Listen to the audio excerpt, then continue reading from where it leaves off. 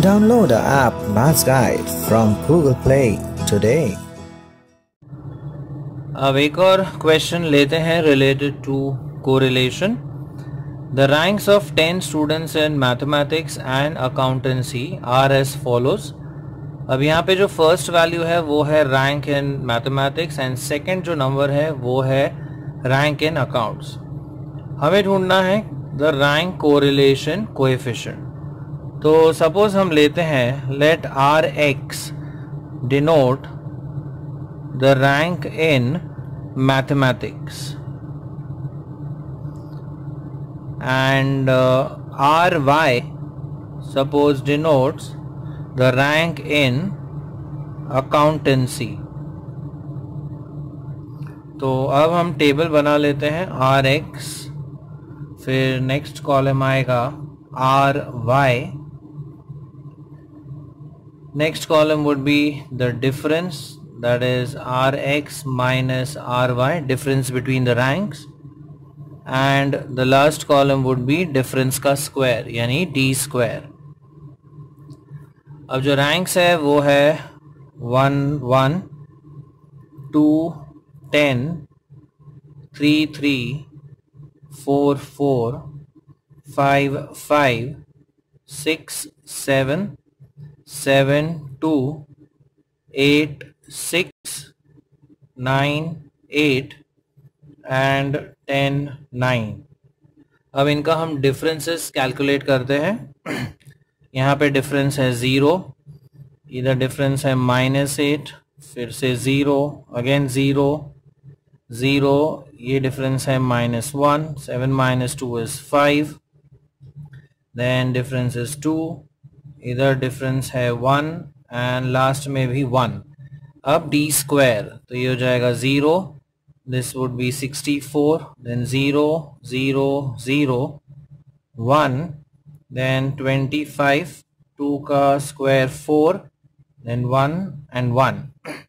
अब देखते हैं total 64 and 1 65, 65 and 25, that would be 90, then 94 95 96.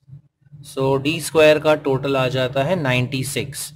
So we have n equal to 10 number of pairs of observations and summation of d square है 96. So now we can calculate rs using the formula 1 minus 6 times summation d square upon n into n square minus 1. So if we substitute, we have 1 minus 6 times summation d square है 96, n है 10 and 10 square is 100 minus 1, तो ये हो जाता है 99. So if we simplify this, 3 2s are 3 3s are 3 3s are, again 3 into 11, 3 3s are 9 and 3 2s are, ये और हम reduce कर सकते हैं, 2 1s are 2 5s are. So here we get 32 upon 55. Now if we equalize the denominator, we have 55 minus 32 upon 55. तो ये difference आएगा 3 और यहाँ पे 2. So 23 divided by 55. So if we divide 23 by 55, we obtain 0.418. So this is the value of the Spearman's rank correlation coefficient. अब लेते हैं एक और question. A sample of 5 items is taken and their length and weight are given as below. Length in centimeters दिया हुआ है 3 4 6 7 10, weight in grams है 9 11 14 15 16. We have to calculate Karl Pearson's coefficient of correlation and interpret the result. So suppose यहाँ पर x represent करता है length in centimeters and suppose y represents the weight in grams. तो इसका हम table बना लेते हैं, ये x and y वैल्यूज का.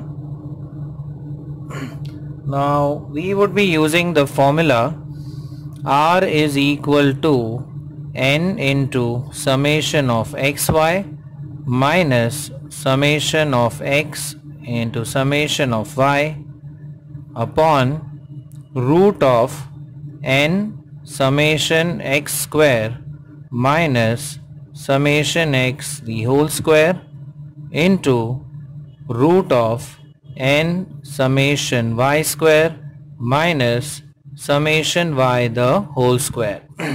इसलिए जो कॉलम्स की रिक्वायरमेंट होगी वो होगी x इंटू वाई. फिर नेक्स्ट कॉलम हमें जो चाहिए होगा वो होगा x square and last column जो आएगा वो होगा y स्क्वायर.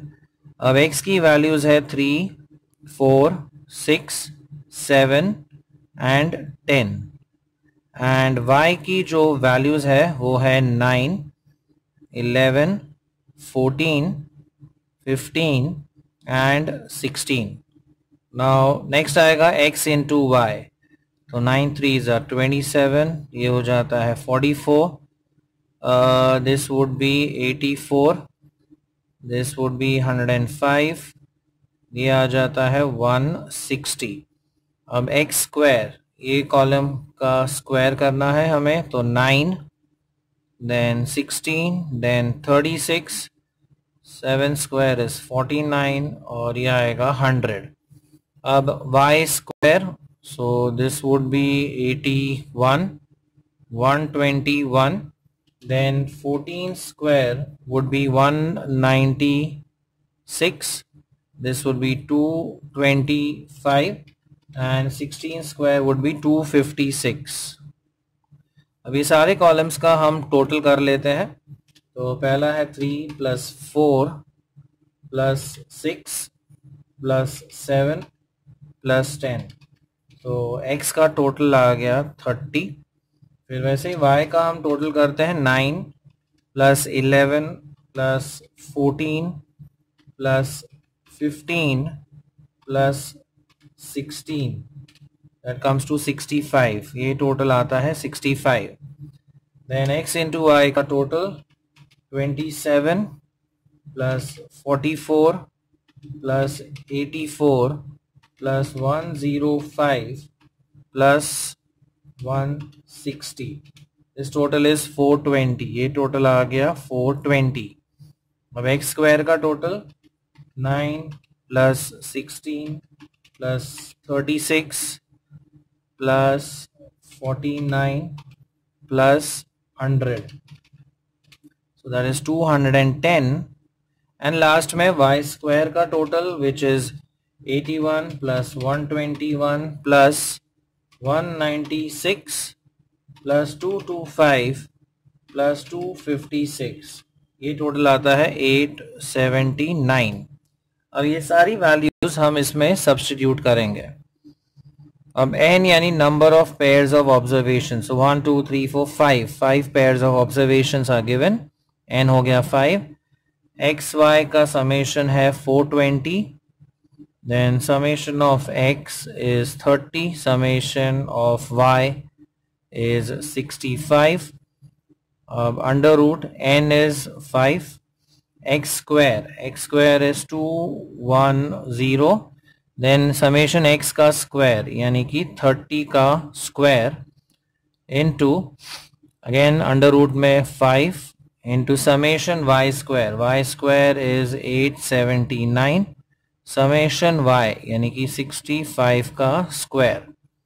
सो 5 into 420, 5 into 420 gives 2100 minus 30 into 65, ये आता है 1950. अब under root 5 into 210, so 210 into 5 is 1050 minus ये आ जाएगा 900. अगेन अंडर रूट में 5 into 879 gives 4395 minus 65 का स्क्वायर दैट इज 4225 अब न्यूमरेटर में आएगा 2100 माइनस 1950 दैट इज 150 तो ये आ जाता है 150 डिनोमिनेटर में 1050 माइनस 900 ये भी आ जाता है 150 एंड ये difference 4395 minus 4225 this difference is 170 so basically ये कट होके हो जाएगा रूट ऑफ 150 और नीचे आएगा रूट ऑफ 170 तो इसे हम फर्दर सिंप्लीफाई कर सकते हैं एज रूट ऑफ